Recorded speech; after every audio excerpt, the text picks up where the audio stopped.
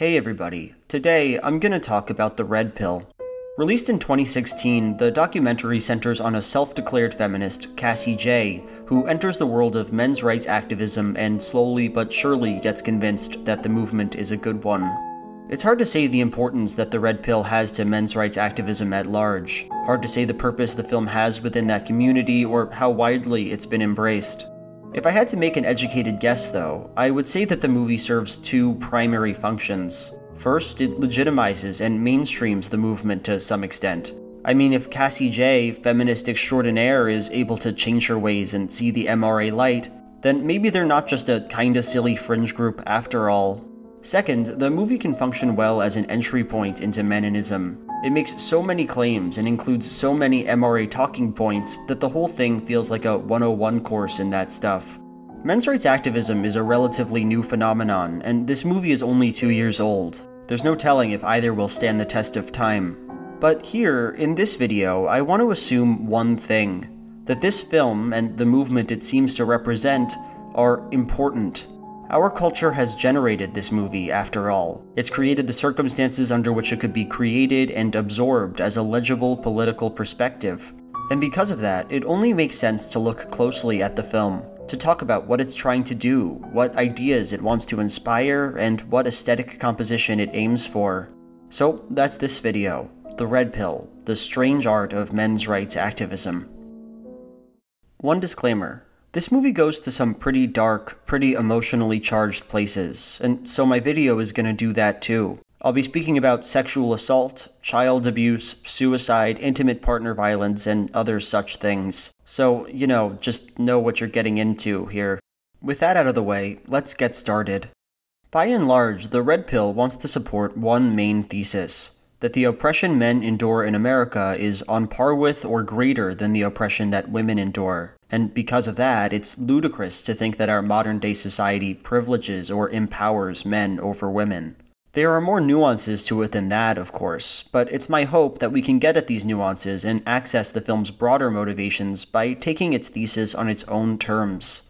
The movie brings up a lot of points, ranging from male circumcision to the negative media portrayal of men. But in this first video part, I just want to zoom in and do a close examination of the first major argument in the film, that various social scripts and economic conditions often result in men occupying roles that are harmful to them. This position is made clear by Warren Farrell, author of The Myth of Male Power. Every society that survived based on its ability to train its sons to be disposable.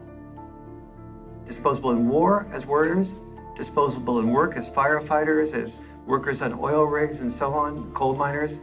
The Red Pill takes this sentiment and expands on it, generally trying to get the idea across that even as men are more enabled to produce under capitalism, that doesn't always lead to good things for them. The general idea is that the men who do hard labor in America are often seen as disposable or interchangeable. Consider this, that 93% of workplace fatalities are men. And on first blush, this argument seems deeply uncontroversial. After all, men do make up the vast majority of soldiers in America. Construction workers, truck drivers, commercial fishermen, all the dangerous jobs are mostly filled by men. The film spends a lot of time hammering this point home, too. It goes into great detail, showing statistics of casualties in American wars, and acting like those stats might be a surprise for some people. And yeah, okay. Men, especially poor men, the sorts of people who are forced to take dangerous jobs, are being systematically oppressed. I don't think a lot of people would disagree with that. But here, I want to show you a scene, one brought to us by none other than Cassie Jaye. The scene, a snippet of Cassie's super secret video diary, expresses this really interesting idea toward the beginning.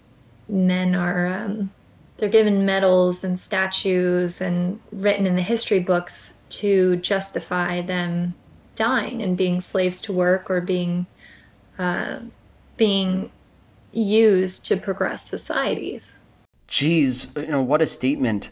Cassie is essentially sending up two institutions at once. She starts with nationalism, claiming that young boys are wrongly inundated with ideas of romance, heroism, and patriotism that ultimately convince them to sacrifice their lives. She then extends this critique to capitalism, implying that just as soldiers are deluged with propaganda, so too are workers. They're convinced, by a system that doesn't care about them, that their labor isn't just necessary, but also noble and heroic.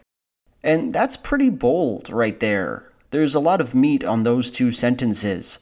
But as interesting as they are, Cassie finishes her statement with this. I'm just going to play the whole thing, even though it's a bit long. And I've believed for so long that I'm at a disadvantage for being a woman, and that I have to work harder than everyone else, and I have more to overcome, and I have more to prove just because of my gender.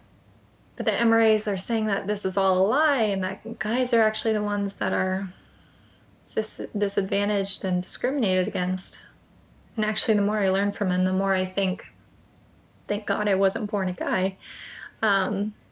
Because I don't think that the expectations on men is good or healthy. I mean, they have so much pressure to succeed and to be strong and to stand up and protect others and to put their lives on the line.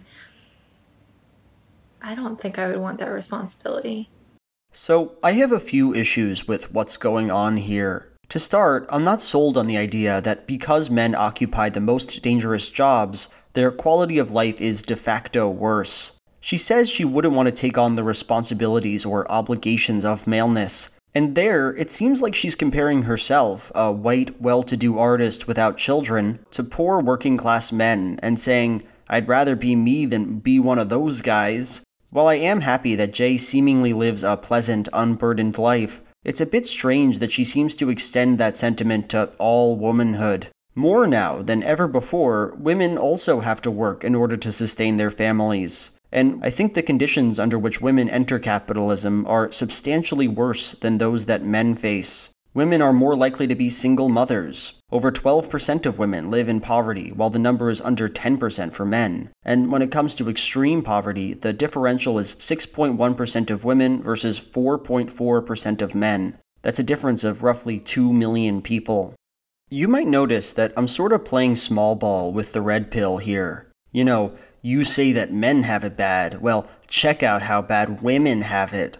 But see, it's that kind of reductive discourse that the film demands. And that's because, in this scene, Cassie J implicates a pretty strange notion, that the only metric we can use to understand oppression is quality of life. This entire section of the movie seems to center on that idea, claiming that because some men have bad, dangerous jobs, that they are necessarily less liberated than women who don't have those jobs. You hear about patriarchy, right? All the evils of the world's from patriarchy, but we're the ones dying, you know? And we die for you guys, you know, to protect our families, our friends. In every society that's ever existed, women have had privilege and protection that men did not. But here's the thing. Quality of life is not the be-all and end-all when it comes to discussing oppression. There are other metrics that are just as important. Where does the wealth in a society concentrate? Who can decide what gets made and how it gets made? Who holds most of the political power? That is, who's putting our laws on the books? What decisions are individuals able to make, and how are those decisions impacted by a wider network of power?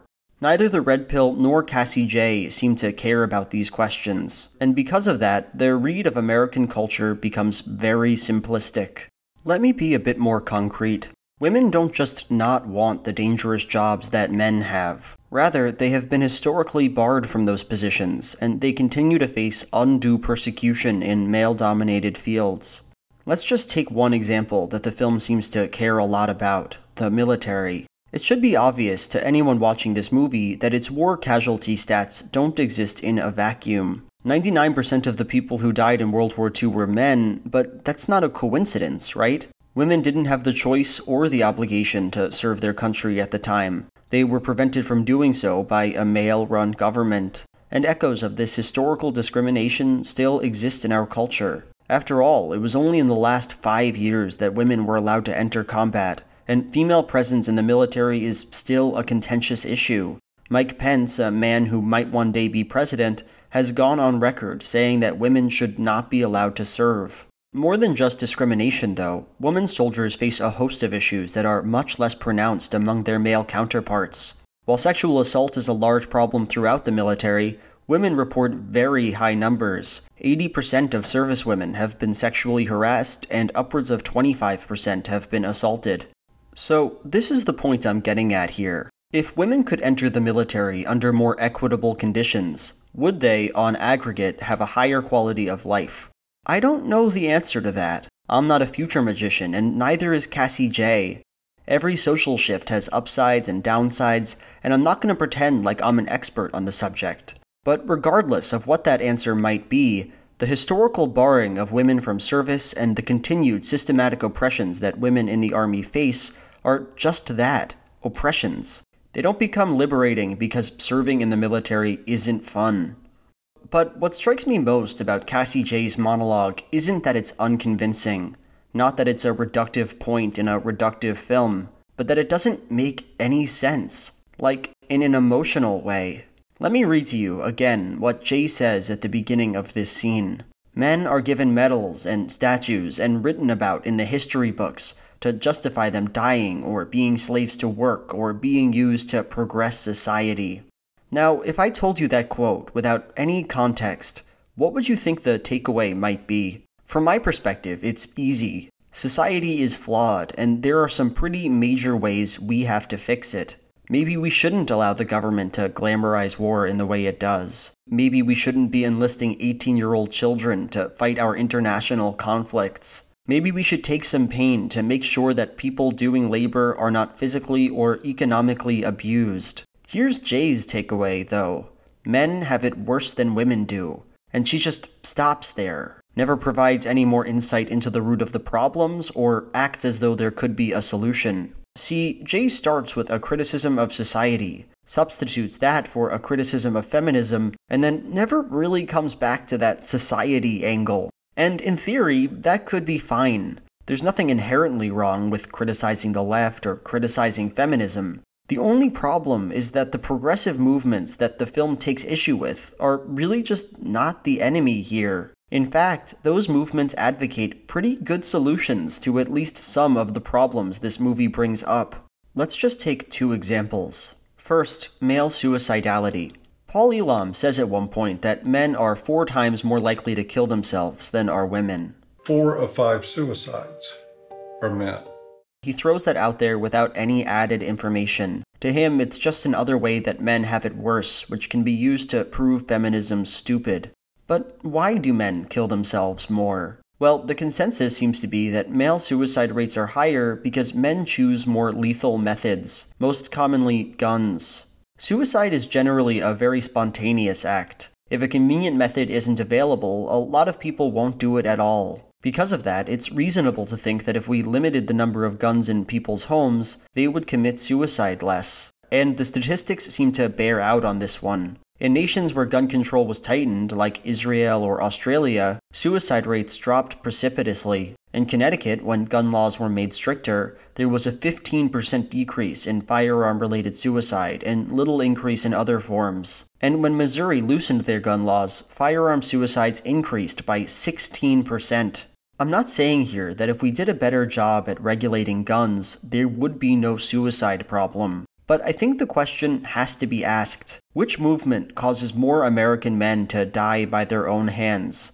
The NRA or the left and feminism? It seems like the answer is the former, so why does the movie target the latter? Why does Paul Elam say this? 4 of 5 suicides are men.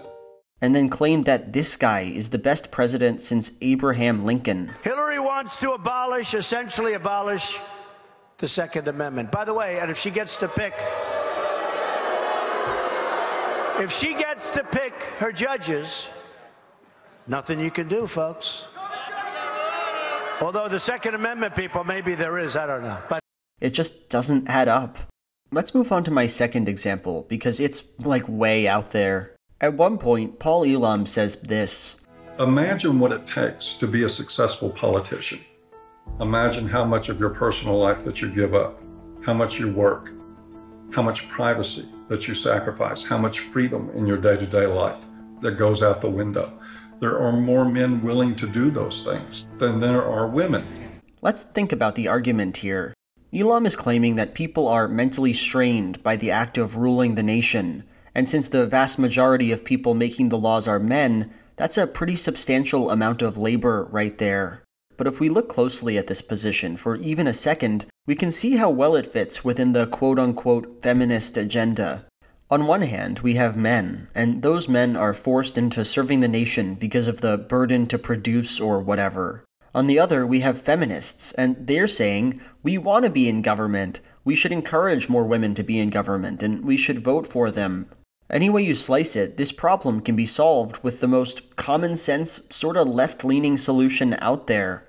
More representation, more kinds of people running the country. But, of course, Paul Elam doesn't say that. And when he's talking about male suicide, of course he doesn't bring up gun control. And why is that? Well, I think the answer is simple. The Red Pill and its participants do not want its audience to follow the film's political suggestions to their logical conclusions. Because if they did, they would see a very different story from the one this film tells us. A story where the left and feminism aren't concealing the truth of male oppression. See that in many cases, MRAs ought to align with these movements. So, what I've done here is sort of drawn out a map that we can use to understand this first set of arguments. First, the film presents a bunch of statistics that refer to a valid problem. Men, especially poor men, are oppressed by the conditions of their labor. Second, it employs a narrative that disregards female problems and paints the world of oppression as though it has no history or complexity. Men have it worse than women do. Third, it presents this point in such a way that it can make the people who agree with the movie feel like their problems are not cared about by the mainstream. Men are disposable, nobody's talking about it, and the world of feminist politics seeks to hide these problems. And what's nuts is that at this point, I've only talked about the first 30 minutes of the Red Pill.